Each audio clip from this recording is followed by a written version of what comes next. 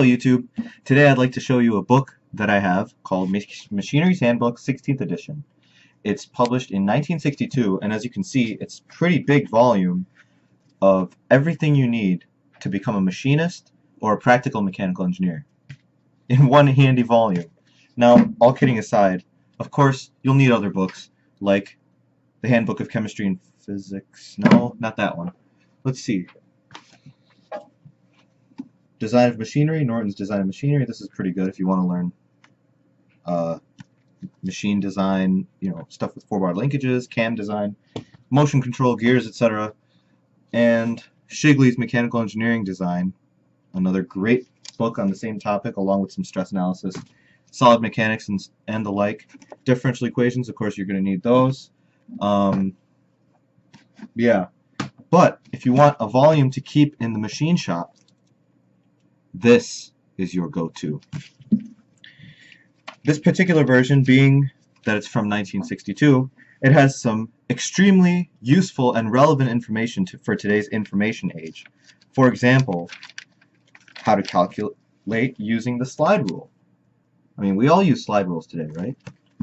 And of course it's got math tables, so like powers, logs, reciprocals, and stuff like this. So if your slide rule runs out of battery power, you can just turn to this book and it'll give you accurate results. I mean, who needs a calculator anyway? All kidding aside, I don't even know if that was funny or not. This book has a lot of reference information that is actually relevant today. For example, strength of materials. I just turned to a random page here and it tells you moments of inertia formulas for some common shapes. So for example, squares, rectangles rotated at any angle, because moment of inertia is relative to an axis, and so if you have something rotated in a machine or whatever, you can calculate some quick back-of-the-envelope calculations using the formulas in this book. Now let's see if that focused actually. Yeah, you can see that, I hope. Going through this book, we also have sections about cam milling, gears, machine tool drives, speeds and feeds, screw thread systems.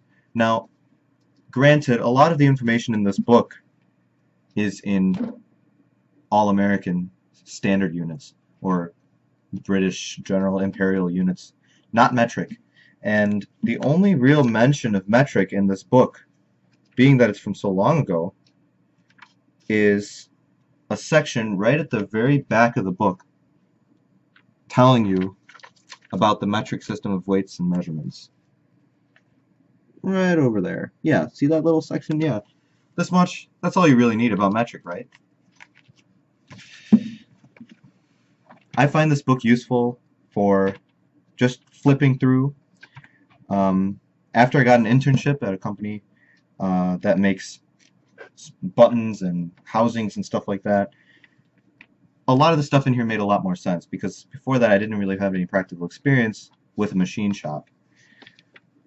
A lot of important information on design is in here too. For example, in the section on spur gearing, it has a section in here, backlash in gears, and how to design gears without backlash. I like the introduction a lot. Let's see what it says. The preface, in fact.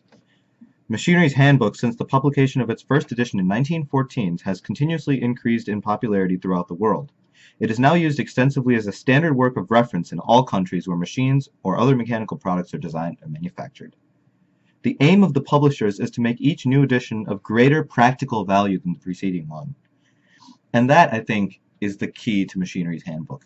You can't use it necessarily as a guide for sort of learning the theory behind mechanical engineering, all the, all your formulas that will be found in, for example, dynamic systems modeling and analysis, where you have a whole bunch of, derivatives and partial derivatives and integrals and all that. This book has no calculus in it. This book is specifically for those who are making things, who are actually doing something with those formulas that we learn in school. And I think that is what makes Machinery's Handbook so valuable. I picked up this copy for $5. That's a steal, considering how much useful information, practical information is in here. how many charts, for example, about springs, how many diagrams. Let's just look at all these things here. Diagrams, formulas, stuff like that. If you don't have time to derive anything, but you just want to use the formula, that's what this book is great for. And that is why it's in my library. Thanks for watching, and if you like this video, please do comment, rate, and subscribe. Till next time, this is Super V Power signing out.